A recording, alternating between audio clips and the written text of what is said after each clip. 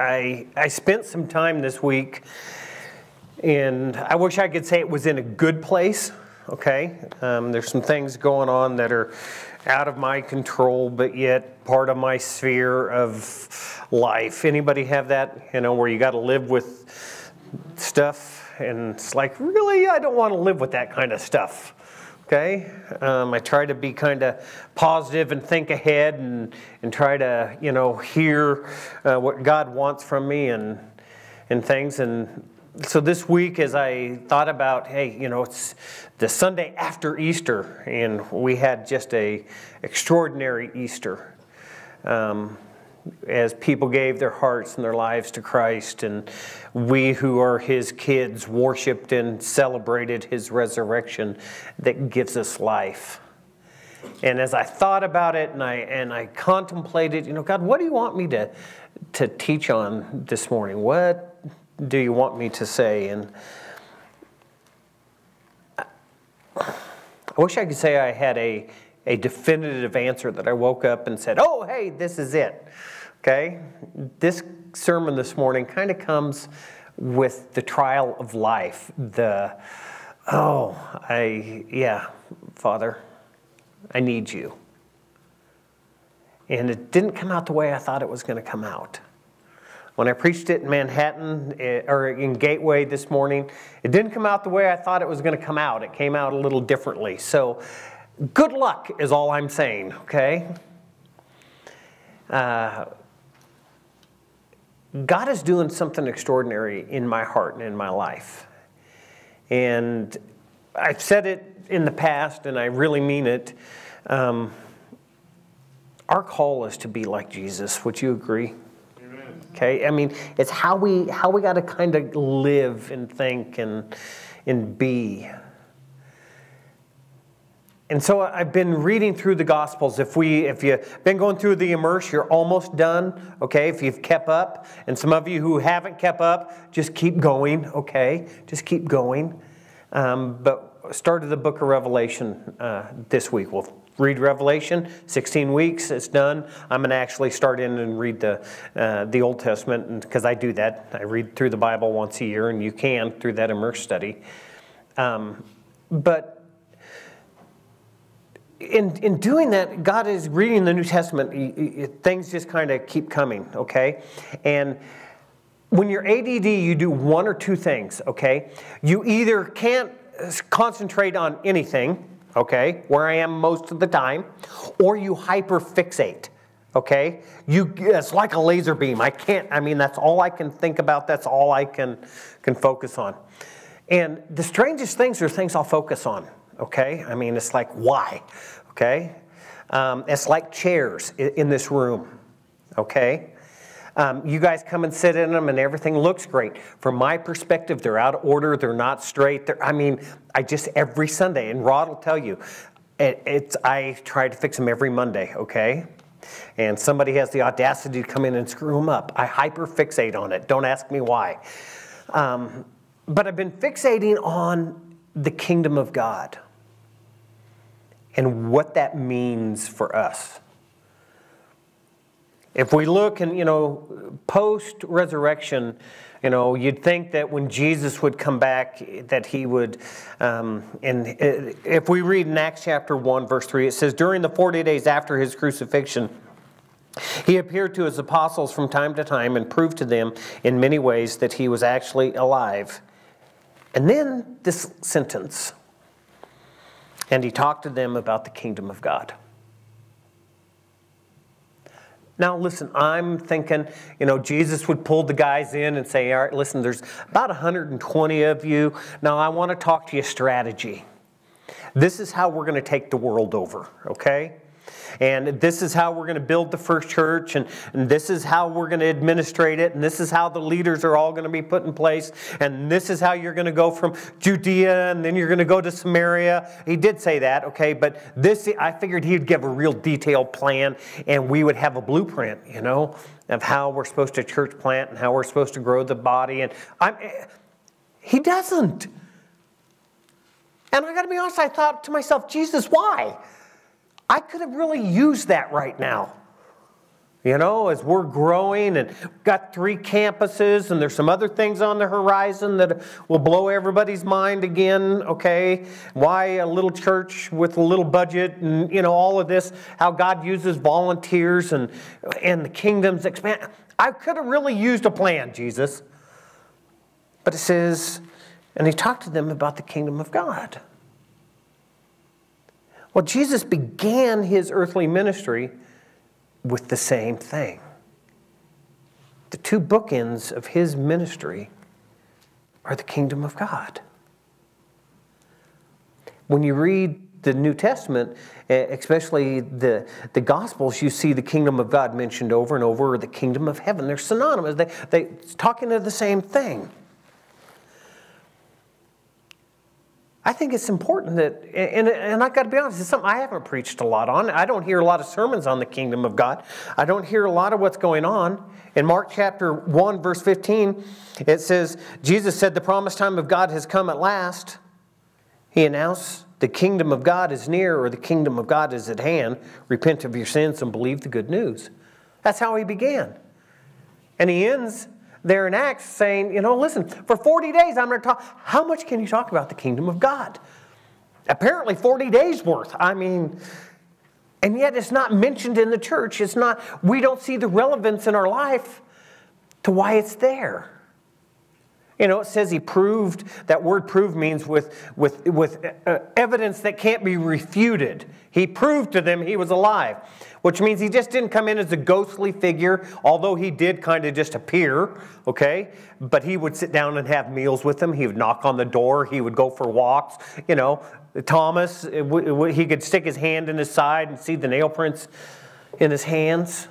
He proved it. And yet we see him talking about the kingdom of God. The last thing he talks to his disciples about. See, when Christ came to earth, he brought God's kingdom with him. That's why he would say, behold, the kingdom of God is near. You know, hey, pay attention. Here I am. But honestly, it came in part. It came in part. It came in part and is yet to be fulfilled and yet to come. How many would like to see the kingdom of God come? That one day everything's made right, okay? The older I get, the more I hurt. Anybody else besides me? Less things want to function and work properly, okay? I mean, it's like, holy buckets. I want no more pain. I want no more sorrow. I want no more tears. And it's like, wow, okay, it hasn't come yet. That part hasn't come yet. It's in part. Yet the New Testament writers do confirm that through his death and resurrection, Christ, okay, listen, bound Satan, provided forgiveness and holiness for sinners, and is now enthroned above all. He's above all things. He's sitting on the throne of God. He bound Satan and won the victory over him in Colossians 2:15. In this way, he has disarmed the spiritual rulers and authorities. He shamed them publicly by his victory over them on the cross. He gave us victory over sin, guys.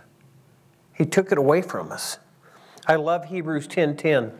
Okay? For God's will was for us to be made holy by the sacrifice of the body of Jesus Christ once for all. Let that sink in just a little bit. Okay, look around. If you know Christ as your Lord and Savior, did you realize that you're holy? Think about that. You're holy. Right now. This is something that's alive in our life, and we sometimes don't realize that when God sees us through the lens of the blood of Christ, that he sees us holy. Because I woke up this morning and looked in the mirror and wasn't too pretty. Anybody else besides me? Okay. No, my hair wasn't messed up. But no, I see myself. I know the unholy things I do, yet I need to understand that when God looks at me, he sees me holy because of the blood of Christ. It helps me operate from a different perspective. It doesn't give me the privilege of, you know, hey, listen, God sees me holy, so I'm going to go live like hell. Okay, no. It gives me a reason It gives me a reason to live for Him and to live a life that would please Him. Because He already sees me that way. Ephesians 1:19 says, Paul writing, says, I pray that you will understand the incredible greatness of God's power for us who believe in Him. This is the same mighty power that raised Christ from the dead and seated Him in a place of honor at God's right hand in the heavenly realms. He is far above any ruler or authority or power or leader or anything else, not only in this world but also in the world to come. Verse 22, God has put all things under His authority of Christ and has made him head over all things for the benefit of the church. The kingdom, guys. The kingdom of God. Where's it at? And I've been talking about it because, like I said, I'm hyper-fixating and it's just a little ADD mind at work, okay? The kingdom of God. It takes place and it begins in the believer's heart right now. It's in our heart, the kingdom of God. And because it's taken place in our heart and it's there, we become co-laborers or co-workers with Christ. 1 Corinthians 3:9 says, for we are co-workers in God's service. He's brought us into His kingdom and we become part of His kingdom for a purpose and a plan that's much greater than what we even consider. I look and I think about what God has done in and through this little church. This is the dream most pastors have, and this is the dream I had. Listen, we're going to win Belgrade to Christ. We're going to grow this church so big that we have to start a building program. We have to do a campaign and raise the money and convince people that we can borrow money, okay, to build the building, and we'll pay it off, and we'll build the new building, and we'll just keep getting bigger in one spot. Listen, that's what preachers dream of. Building programs and the legacy that's left behind because, man, there's this great big building and, oh, wow. But God says, no, listen, I want to expand my kingdom, not your kingdom, Curtis. We're going to have, little churches and little places making huge impacts. It's going to stress you out. It's going to make your brain hurt. It's going to make your heart ache. But remember, Curtis, it's not about your kingdom. It's about my kingdom.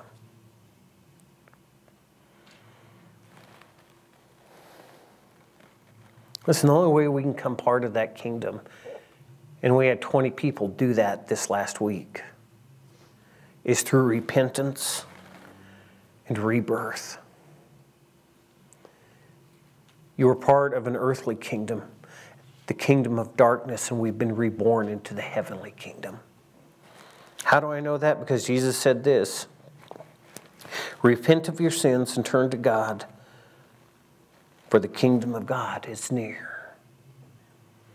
He said in John 3:3, I tell you the truth, unless you are born again, you cannot see the kingdom of God. See, we were in the kingdom of darkness. Now we're in the kingdom of light. His kingdom begins in our heart. It begins in our heart and it grows.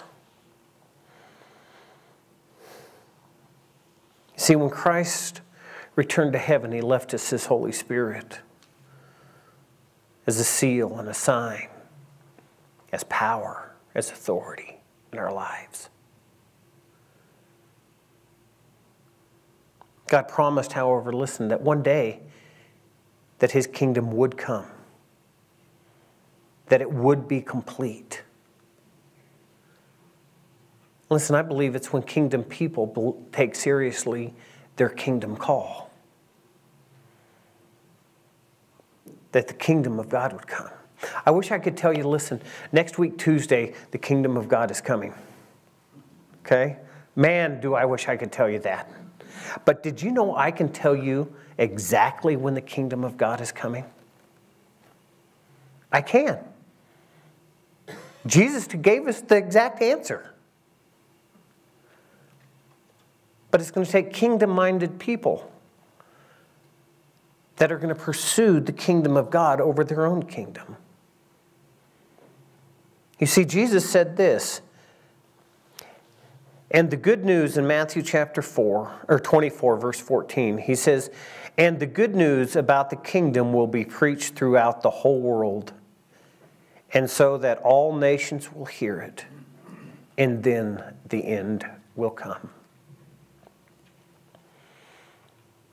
Do you know why the end hasn't come?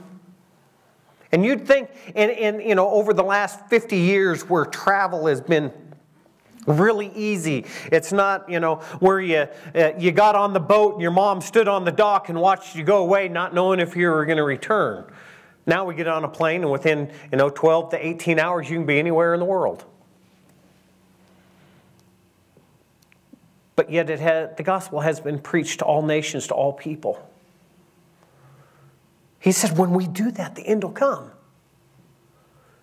When there's disciples made of every nation, every tongue, every tribe, every people group in this world. Why is God so concerned with that? Because listen, He didn't die for some. He just didn't die for America. Did you know that? He died for every man, woman, and child. And He says it's His desire that no one should perish, but all should come to repentance and knowledge of the truth. And that means the native in the deepest, darkest jungle. It means the person that's in the tallest high-rise living in the biggest penthouse. Jesus came. He came that His kingdom would be expanded. It started small. And some 2,000 years later, we're still waiting for the kingdom of God to come. It's when we who call on the name of Jesus, who are followers of Jesus, take seriously our call to expand His kingdom, that the end will come. So what is the kingdom of God all about? Well, let's look at Jesus, see what He had to say about it. In Luke chapter 13, Jesus said this, what is the kingdom of God like? How can I illustrate it? It is like a tiny mustard seed a man planted in a garden. It grows and becomes a tree, and the bird makes a nest in the branches. He also asked, what else is the kingdom of God like? It's like yeast a woman used in making bread. Even though she puts only in a little yeast and 3 measures of flour, it permeated every part of the dough. Think about that for a minute. There's no analogy that will truly encapsulate the kingdom of God, yet Jesus is giving us a glimpse of what it means. Just a picture, just a snapshot, a part of the kingdom of God as it begins. It begins in our heart. Listen, the children of Israel were thinking that when the kingdom of God came, that Jesus, instead of riding in on a donkey, would ride in on a great white horse, okay? And that He would lead an army behind Him, and that Rome would be wiped out. That's what they're thinking, and now He takes and turns it on His head and says, whoa, time out, it's a mustard seed. It's yeast. Something small, something that is insignificant, if you will, in the scope of things. It takes 20,000 mustard seeds to make 1 ounce. 20,000. Yet that single mustard seed the mustard plant is one of the fastest growing plants. In just a matter of weeks, it'll grow to 10 to 12 feet tall. Big enough to bring shade, big enough that the birds would come and nest in it. Something small. Is it a tree? No, it's a shrub, but the point is made. Why did He use that? Because see, When the Holy Spirit takes up residence in our heart, the kingdom of God comes and is seated in our heart. It starts small. It starts with repentance. It starts with turning around and going the other direction. It starts with the confession of Christ as Lord and Savior. It's something small in our lives. But yet it grows and it grows. It grows to the point that even birds can nest in our branches. Now listen, most commentators, when I tried to study and read this, will tell you there's no significance about the birds. That was Jesus just threw that in, just kind of to paint a picture, to give a little color, a little life to the story. But I disagree with them. Because see, I think it paints a picture of what the kingdom of God is really supposed to be like. Not only the taking over of our life and us becoming like Christ, but the influence and the comfort and the care that we bring everyone that's around us. See, the birds were insignificant. They were nothing.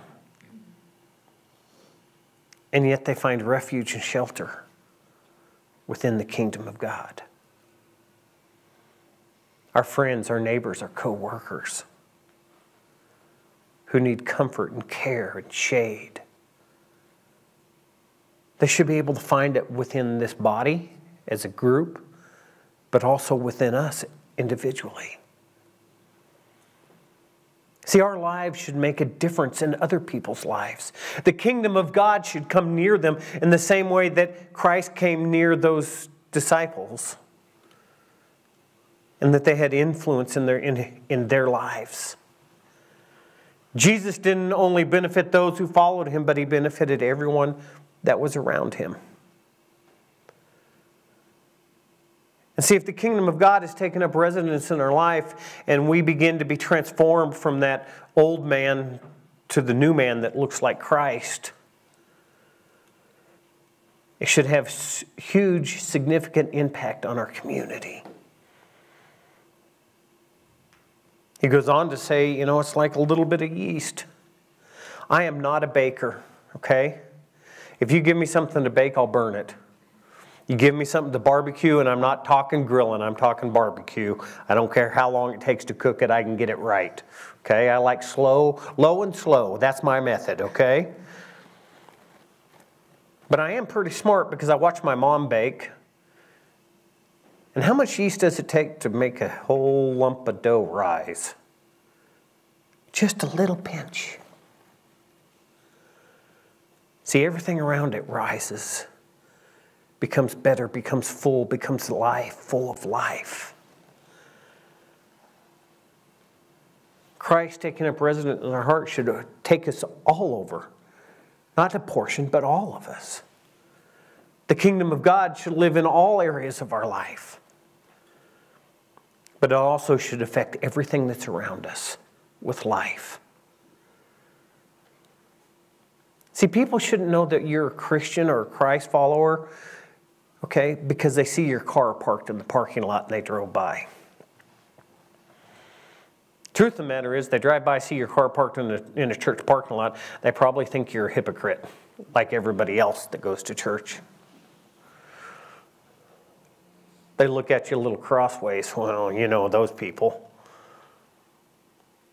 See, people should know that we're Christ followers because we bring life, we bring comfort, we bring shade, we bring the arms and the life of Christ.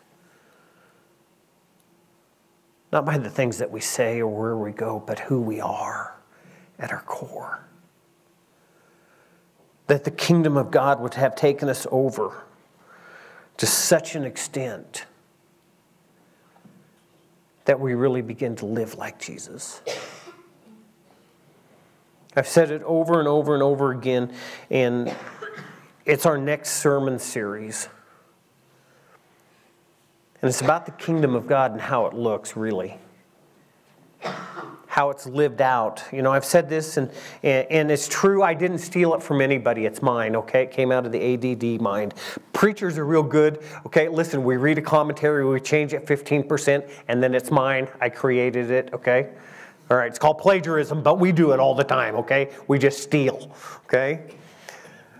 But no, listen, I've said this, okay? We need to be like Jesus. Would you guys agree with me? That's our goal as Christ followers, to be like Christ, okay? So that means we need to love like Christ, we need to live like Christ, we need to give like Christ, and we need to serve like Christ. What it means is that truly we need to be part of the kingdom of God and allow God to live through us and to be like our Savior. Now, a lot of times what we do at this point is we take and we're going to have a great campaign, and we find a program that fits, and we have all the answers, and we have, if you'll do this, this, this, and this, and this. Oh, wow, okay. But did you know that programs have life cycles? Okay? And programs fall short, and people get involved in programs and get wore out by programs. Anybody else besides me? Okay, now I'm going to talk to the old folks. You millennial people, don't listen. Okay? Okay.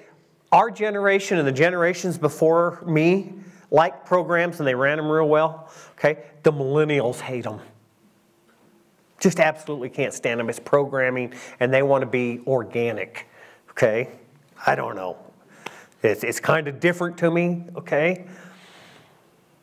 But listen, the life cycle of the Christian, okay, does have an end, a beginning, and an end to it. Okay, the beginning is when we repent of our sins and turn to Christ and take up our cross and we follow Him. The end of it is one day when we stand before Him face to face and we are like Him. Now, there's a fallacy out there that, listen, it doesn't matter what I do from the beginning to the end because I'm going to be like Jesus in the end. That's a fallacy. The truth of the matter is that from the beginning of my life to the end of my life, I should be striving to be like Jesus. Because why would I want to be like Jesus in heaven and not be like Him today?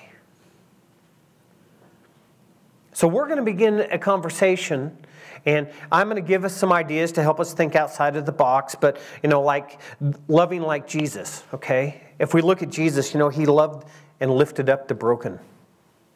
Anybody know a broken person besides me? Sometimes we're broken because of the choices and decisions we made, and sometimes we're broken because someone else made bad choices and decisions. How do we love through that? How do we respond to and help people? Because see, broken people are afraid to come to church because, you know, everybody in church is perfect, right? Got your life all together? No problems, no hang-ups, no hurts, no pains. We come together as perfect people, amen? That's how the world thinks about it. I can't come here because I have that problem. I can't come here because when I was a kid, this happened to me. So we're going to begin to understand that, you know. He enlarged the small. He took the minimalized and the social outcast, and He lifted them up and He made them something that no one else could. He took the weak. He showed favor to the weak. And listen, He didn't withhold forgiveness from anybody. That's just kind of where we're going to head. How do we love like Jesus? And we may bring in some practical things to help us think bigger than what we normally would think, help us maybe think collectively.